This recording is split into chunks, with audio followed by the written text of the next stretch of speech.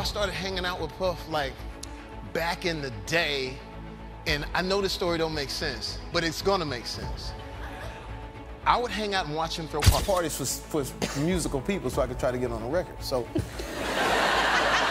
that's why Puff and Jay-Z and all them were there. They didn't know. But we go in the studio, and he says, the song goes... Today, we are finally hearing from Oscar and Grammy winner Jamie Foxx after his mysterious health scare, saying he has been to hell. Do you guys remember when actor and singer Jamie Foxx went into a sudden coma for months and almost died? Joe, I didn't want you to see me with tubes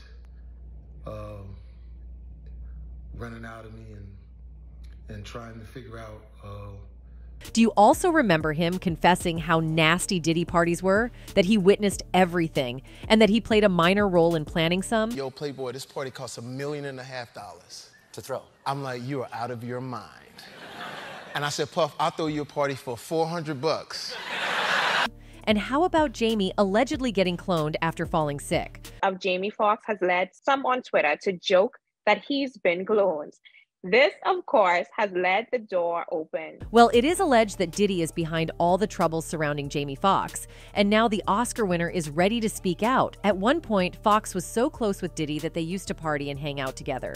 However, the actor soon realized Puffy's strange behaviors and decided to opt out, but not before some damage was done. A number of Hollywood stars, including Foxx, Bill Cosby, and Cuba Gooding Jr., were accused of s-ually abuse in November last year as s-ually assault survivors filed lawsuits before the New York Adult Survivors Act officially expired.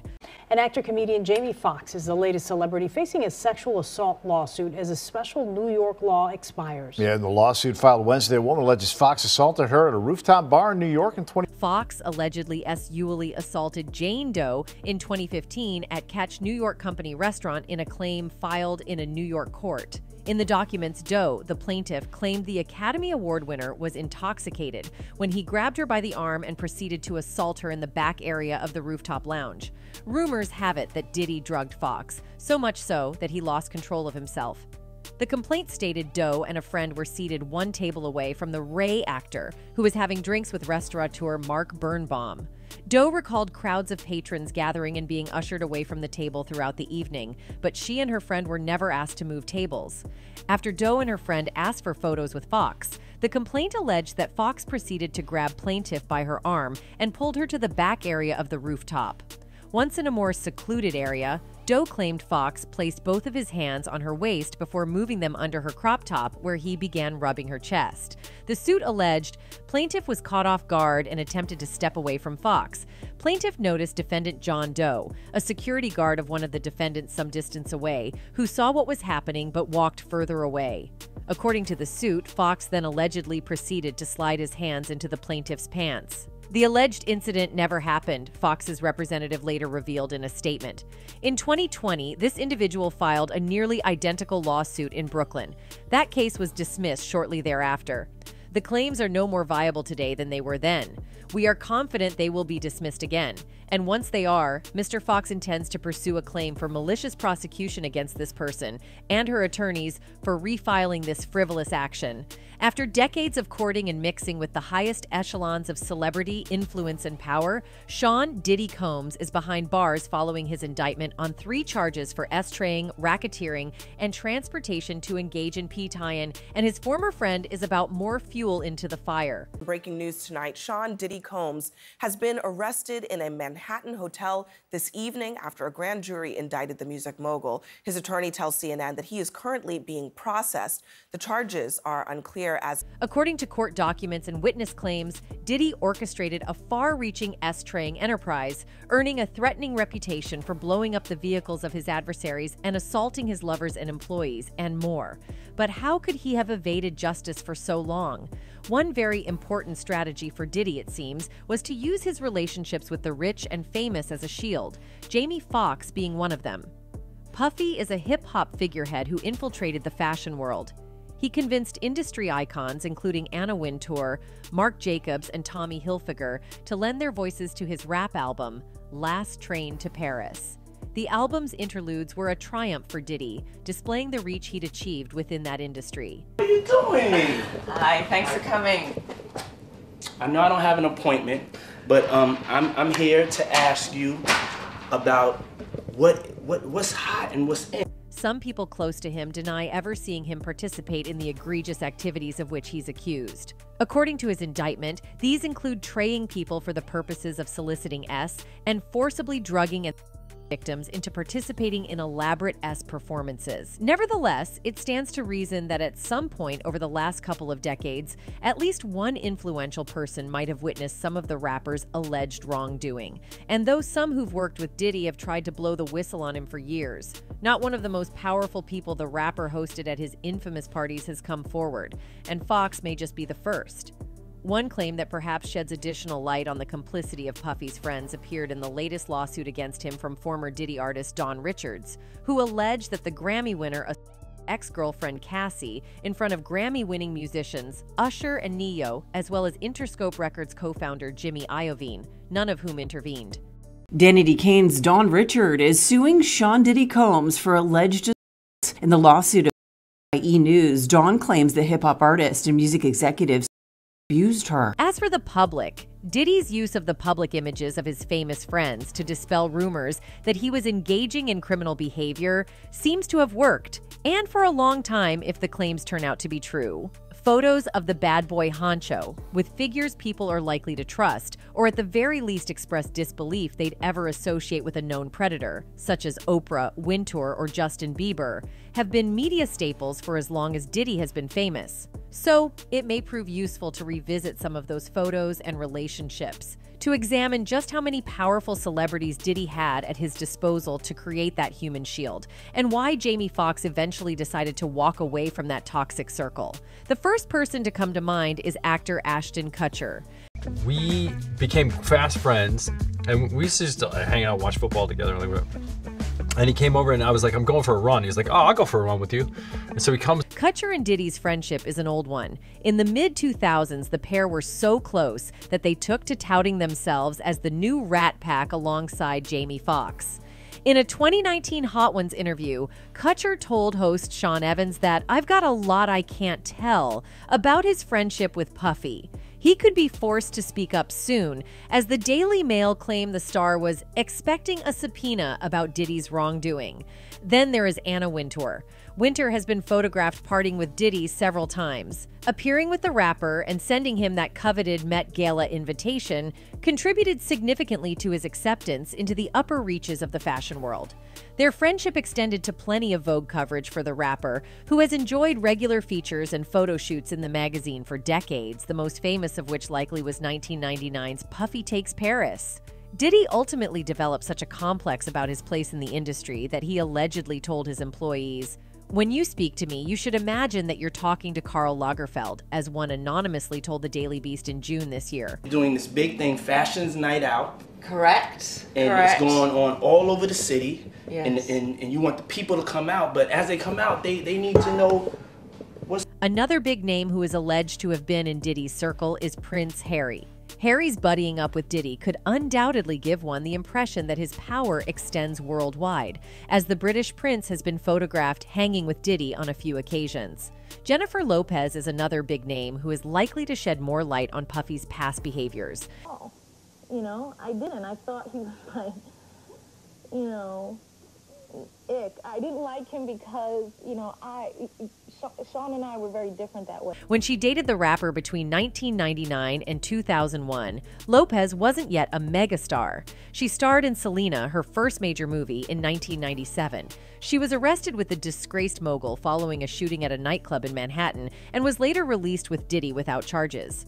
She hasn't made a peep about the allegations against her ex-boyfriend, though a source claiming to be close to the singer told the Daily Mail after the Cassie video that Lopez wouldn't be speaking up about him, as it's not her story to tell. Next up are the Kardashians. Members of the influential clan have been frequent guests at Diddy's excursions and parties for years. So who was with you this weekend? A bunch of my friends. Diddy, Quincy, Justin Bieber, so far French so good. Montana. Several of them were photographed arm in arm with him as recently as 2019. Whatever one thinks of the way their fame came to be, their inclusion in Diddy's orbit has an effect. Oprah Winfrey, the media mogul, has also been linked with Diddy. The renowned host has been buddy-buddy with Puffy for years, further creating a shield of powerful people. And not even the young are spared. Diddy was a mentor of singer Justin Bieber's when he shot to fame at just 15 years old. Though the internet has long circulated rumors that Bieber may have been privy to some inappropriate things while in Diddy's circle, the pop star hasn't spoken about his relationship with the former mogul, even amid all the allegations that have emerged over the past year. Justin, you ever seen the movie 48 Hours? Right now, he's having 48 hours with Diddy, him and his boy. They're having the times of their lives, you know, where we hanging out and what we doing. Paris Hilton is another powerful person who seemed to give Diddy her stamp of approval by attending his lavish parties over the years. As an abuse survivor and advocate for young people, Hilton has been strangely silent about the accusations against him, even though she's posted about having an epic time hanging out at his house. And then, of course, there is Jay-Z. Rapper and mogul Jay-Z is yet another powerful person known to have maintained a friendship with Diddy, as both of them emerged on the hip-hop scene around the same time. They even evaded jail time in the same year, 1999. Later, each made entrepreneurship, philanthropy, and the fusing of luxury industries with hip-hop major facets of their personal brands. Jay has regularly participated in charity events and performed on stage with Diddy, and there's no shortage of photographs showing the two men sharing space over the last 30 years. And yet, Jay-Z has never offered any public thoughts on his friend's downfall.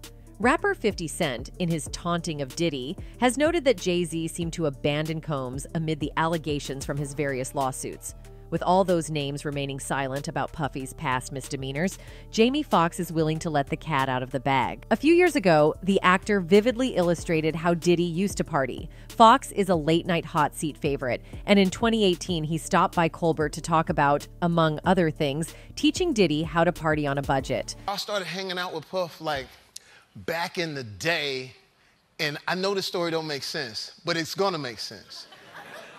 I would hang out and watch him throw parties. After starting a friendship with the rap mogul by posing as a videographer, they started partying together more frequently, including parties Diddy himself would throw. I would hang out and watch him throw parties. He threw a party and said, "Yo, Playboy, this party costs $1.5 million. I'm like, "You are out of your mind," he said. I said, "Puff, I will throw you a party for $400 that will rival this party."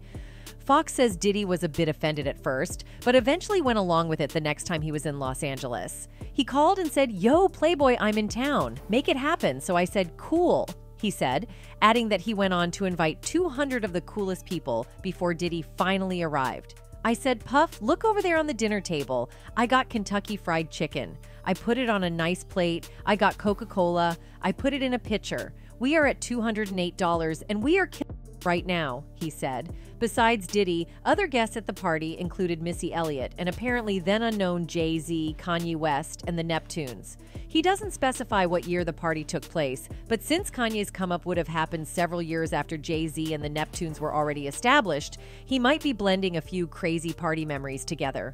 Foxx says he hosted plenty of his infamous house parties back in the day with a specific goal in mind. "I was trying to get into music at that time, so I would throw parties for a reason, and because Diddy was so famous in music, I had a studio in my house," he explained. Of course, Foxx would find his way from acting to music and go on to win tons of awards, so the parties were all worth it at the time, but not anymore. That aside, you may also have heard about Jamie Foxx's incredible house party after hosting the 2018 BET Awards.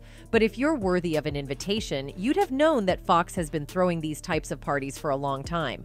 In fact, he wasn't just hosting some of the biggest artists in music. He was interviewing them and having them perform, a concept that he's now sold to Grey Goose for his Off-Script series. "What I've always wanted to do is put artists in the same room," he said in an interview with Complex, recalling early parties where he had Diddy come through and give motivational speeches on a mic. He also remembers meeting Jay-Z and Pharrell early in their careers at some of his parties. The first time I did something like putting artists in front, it was Puff. Back in the day when Puff was like, "We ain't going nowhere" days. Dang, dang, dang, dang, dang, dang, dang, dang, dang, dang, dang. And I remember, "I've done that now for Drake, Ross, 2 Chainz. Anytime someone is celebrating, I call it on my balcony," he said. According to Foxx, the Drake event came early in his career as well. It was 2,500 people, and I would say 2,000 women counted. Drake shows up, it's his first album, so the clothes didn't fit, didn't have the tailor yet.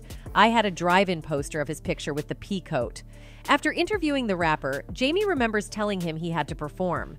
When Drizzy wasn't sure what to do, Foxx says he urged him to sing something, to which he agreed by busting into Find Your Love to a very warm reception. Place goes up in flames. I had a concert pianist show up at 4 in the morning and play all of Drake's music unplugged, and then we rapped on it, he remembered. It definitely sounds like something a lot of Drake fans would have liked to see. If you can all remember, once Foxx started talking about Diddy parties, he mysteriously fell ill and went into a coma. We're going to turn now to Oscar winner Jamie Foxx's health battle. The actor has been hospitalized for more than a week after suffering what his daughter called a medical complication. In April 2023, Jamie Foxx's daughter, Corinne, announced that her dad had experienced a medical complication and was in the hospital. Although Corinne said the actor was on his way to recovery, she didn't reveal what exactly happened to her father, leading to months of speculation about his well-being. 3 months later, when the actor addressed the incident for the first time, he alluded to having worried about whether he'd survive or not, but he kept most details of the ordeal private. Later, the Oscar and Grammy winner opened up about the mysterious medical emergency. I went through something that I thought I would never ever go through. Months after battling a mysterious illness, Jamie Foxx is back. I didn't want you to see me. In July this year, a video of Foxx talking to fans about the ordeal made rounds on social media. NBC reports that it's unclear when the video was recorded. In it, Foxx says that on April 11, 2023, he experienced a bad headache and asked my boy for an Advil. Then, Foxx says, I was gone for 20 days. I don't remember anything. The actor's sister and daughter took him to a doctor who administered a cortisone shot before another doctor. Said there's something going on up there. I won't say it on camera. The comedian hasn't shared many details about the incident or his months-long recovery. Last July, he said, I went through something that I thought I would never ever go through. I know a lot of people were waiting or wanting to hear updates, but to be honest with you, I just didn't want you to see me like that, he said at the time. I want you to see me laughing, having a good time partying, cracking a joke, doing a movie television show. I didn't want you to see me with tubes running out of me and trying to figure out if I was going to make it through. The actor made his first public appearance since his hospitalization in December last year when he attended the Critics' Choice Awards. I think everybody, I've been through something, I've been through some things. You know, it's crazy. I couldn't do that 6 months ago. I couldn't actually walk. It feels good to be here, he told the audience. I cherish every single minute now. It's different. This spring, Foxx promised to share more about what happened and seemed to tease some sort of comedy special. I've got to do it my way, he said. I'm going to do it in a funny way. We're going to be on the stage. We're going to get back to the stand-up sort of roots. Thousands of Foxx fans were convinced that his sickness wasn't natural and that Diddy was trying to silence him. For decades, Diddy Combs presented the image of a wealthy black music mogul who broke business barriers, threw lavish parties, and even created iconic TV moments. But behind the scenes, prosecutors say, was a more sinister picture with allegations of violence, S-traying, and severe abuses of power. Throughout his career, Puffy dominated music, television, and fashion, amassing a fortune worth hundreds of millions of dollars. In public, he was a shrewd music producer, generating hip-hop hits under his Bad Boy Records label, which he founded in 1993 and helped establish him as a cultural magnate. Savage! I'm a savage! Oh! I'm a savage! Whatever I want, I'm going to get! Whatever I want, I have to get! He was at the center of one of rap's most notorious and deadly beefs between the East and West Coasts, culminating in the deaths of Tupac and Notorious Big. He capitalized on hip-hop's shift into mainstream culture at the dawn of a new millennium. His All About the Benjamins was parodied by Weird Al Yankovic. He famously dated Jennifer Lopez when she made a splash on the red carpet at the 2000 Grammy Awards in an iconic Versace gown. On the surface, Puffy presented himself as the fun-loving producer who danced in music videos and the tough business mogul developing fresh talent. But no, he wasn't.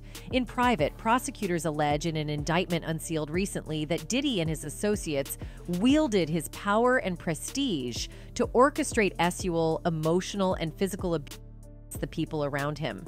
While the rapper's explosive temper was an open secret and rumors long swirled about his life, experts say his power and influence have shielded him from accountability for years of alleged illegal activity. The rapper was arrested and charged with S-traying, racketeering, and transportation to engage in P-tie-un. It came after months of lawsuits and several allegations of gender violence, misconduct, and other serious illegal activity that took place over several years. He pleaded not guilty a day later, and a judge denied him bail after U.S. Attorney Damian Williams argued Diddy was a flight risk and a danger to the community. The rapper is currently being held in the Metropolitan Detention Center in New York and is on procedural suicide watch, as is typical with high-profile clients. The charges stem from Diddy's hours and days-long s-ually performances called F-offs, which allegedly included coerced S-acts that the rapper is accused of orchestrating and recording. The indictment said he sought to fulfill his s-ually desires, protect his reputation, and conceal his conduct. Combs relied on the employees, resources, and influence of the multifaceted business empire that he led and controlled, creating a criminal enterprise whose members and associates engaged in and attempted to engage in, among other crimes, s-trawing, forced labor, kidnapping, arson, bribery, and obstruction of justice, it reads. The indictment listed Diddy's security staff, household staff, personal assistants, high-ranking supervisors, and others among the associates who made up a criminal organization, which the indictment calls the Combs Enterprise. Diddy and these associates allegedly engaged in forced labor, s-ually coercion and traying, drug offenses, kidnapping, arson, bribery, and other crimes under the rapper's leadership. Since late 2023, and as recently as last week, several women and some men have filed lawsuits against Puffy, alleging everything from abuse to s-trawing. A flood of lawsuits came after the rapper's former girlfriend Cassandra Cassie Ventura sued him in federal court in November last year, accusing him of years of physical abuse throughout their 11-year relationship, during which, she said, he exerted complete control over her. Diddy and Cassie were first romantically linked in 2007 and split in 2018. She and Combs settled the suit a day later but did not disclose the settlement terms.